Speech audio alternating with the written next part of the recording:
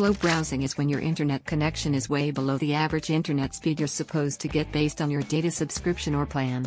Such problems can occur not just in computers but also in mobile devices due to several reasons.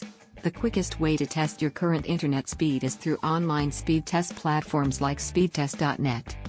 If the upload and download speeds are way too low compared to your actual internet plan, then that denotes an issue on slow internet. In this video, I will be showing you what to do if your iPhone 13 starts having a very slow connection. First solution: force restart your iPhone.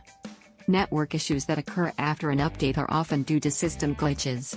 The most logical thing that you have to do at this point is the forced restart. It's a simulated battery removal that refreshes your iPhone's memory and reloads all its applications and services. Quickly press and release the volume up button, and then the volume down button. The moment you release the volume down button, press and hold the side or power key for 15 seconds or until the Apple logo shows on the screen. Your iPhone will continue the usual boot process.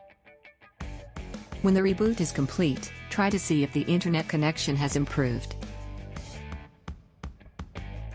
Second solution: reconnect to the network.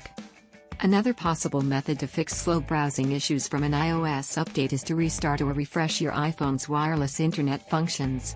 Basically, what you have to do is to toggle the Wi-Fi switch off, and then enable it back. It's one of the most effective ways to fix this problem, and here's how it's done. Launch Settings. Tap Wi-Fi. If it's disabled, try enabling it so you can connect to the internet through the service. If it's already enabled, disable it and then after a few seconds, enable it back. After this, try to see if your connection has improved. Third solution: reset all network settings on your iPhone. After making sure that the problem isn't with your network device, the next thing you have to do is refresh all network or wireless services on your iPhone. You can do so by resetting all network settings. Don't worry, none of your files will be deleted. Here's how it's done. From the home screen, tap Settings. Tap General. Scroll down and tap Transfer or Reset iPhone. Tap Reset at the bottom of the screen to reveal all the options. Tap Reset Network Settings and enter your security lock if prompted. Tap Reset Network Settings at the bottom of the screen. Your iPhone will reboot after this. Once it has finished rebooting, try to see if the problem is fixed. Fourth solution: factory reset your iPhone. A reset will be able to fix network issues including this problem, but make sure to create a backup of your important files and data because they will be deleted and you may not be able to retrieve them. When ready, follow these steps. From the home screen, tap Settings. Find and tap General. Scroll down and tap Transfer or Reset iPhone.